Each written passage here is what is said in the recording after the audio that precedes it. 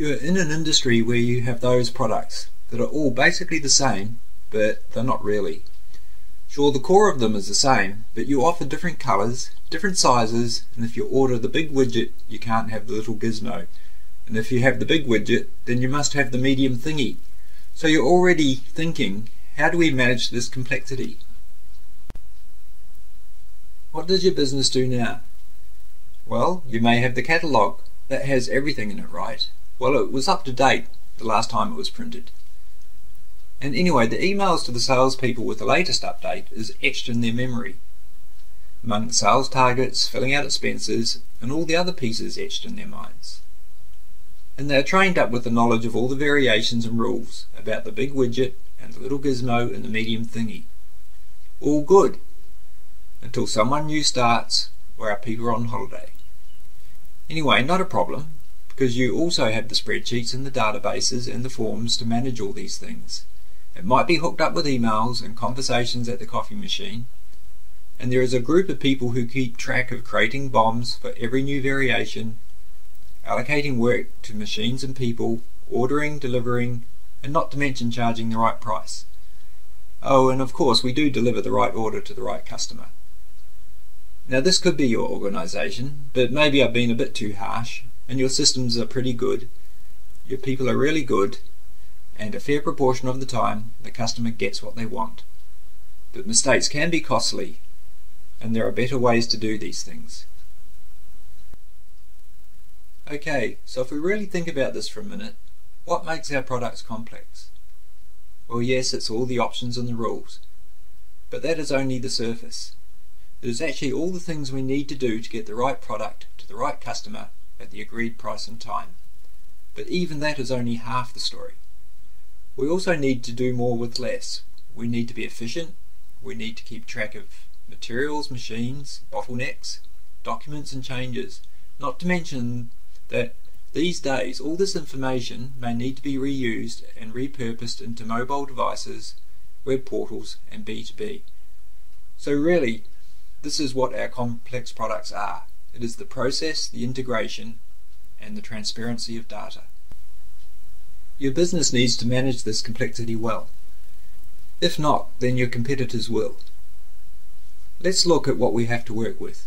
What we really want to do is bring all the processes we have talked about, many of which are manual and off-system, into the system. We want to put the knowledge in people's heads into the system. Okay, let's hide all this and rethink it, and rearrange it so we have a different view of things. Let's start with how we start looking at systemizing a complex product in SAP. To systemize a complex product, we are wanting to work out the logic and the rules, so that when the salesperson selects options for the product, that SAP will automatically determine the BOM components and quantities, correct routings and times, with little or no intervention as possible. As the modeler, we normally are working with two groups of people, the sales and marketing group and the production and logistics group. Depending on the complexity of the organisation, there could be a few people or many, and a few or many modelers.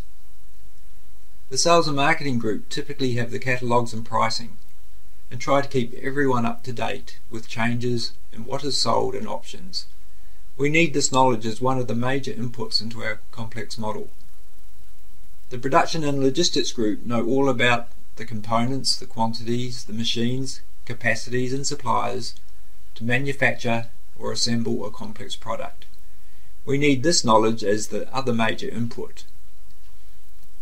As the modeler, your role is to bring these two pieces of knowledge and merge them together to systemize our complex product. How does SAP VC help us achieve this? The first step is creating a configurable material master. This tells SAP that this is a complex product and will be using variant configuration functionality. Next we consider what sort of complex product we have. Is it a multi-level bomb explosion? Is it configured to order, meaning that just by selecting options will completely define the complex product?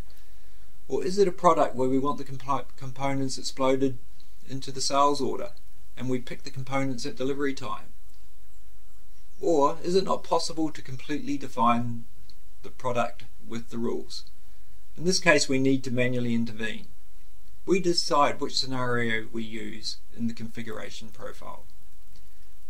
A big task is defining what options we offer for our complex product. This can be colours, finishes, technical aspects, and can number in the hundreds in some products. We decide if some options will be filtered based on another, if options allow multiple values or single values. These are defined as characteristics and put into a container called a class. The class or classes are assigned to the configurable material. We can organize our options or characteristics into tabs and buttons in the sales order. This provides a logical way for the salesperson to select the product options they need and to speed up the order process.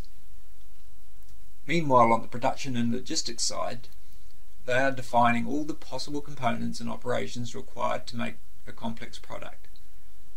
Instead of requiring many BOMs, VC allows you to have a super BOM, where only the required components are chosen based on the options selected.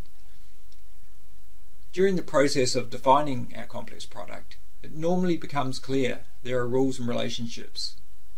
If you remember the gizmo, thingy and widget at the beginning, we try to capture as much of this information as possible in tables.